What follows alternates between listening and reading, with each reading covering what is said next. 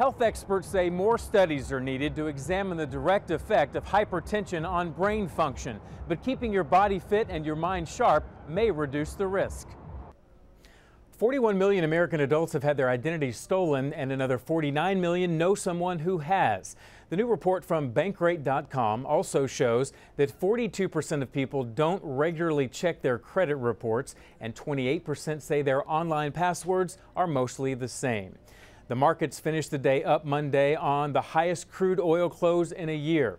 The Dow added 88 points, the Nasdaq gained 36. Facebook is hoping to help employees stay connected without getting distracted. Facebook Workplace launched on Monday.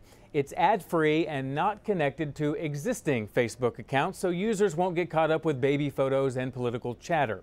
The tool comes with group chats along with live video and a news feed, much like regular Facebook.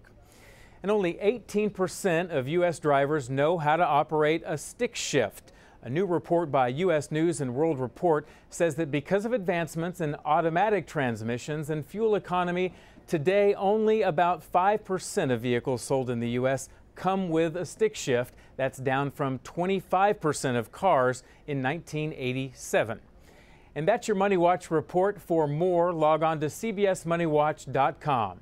In New York, I'm Brian Webb.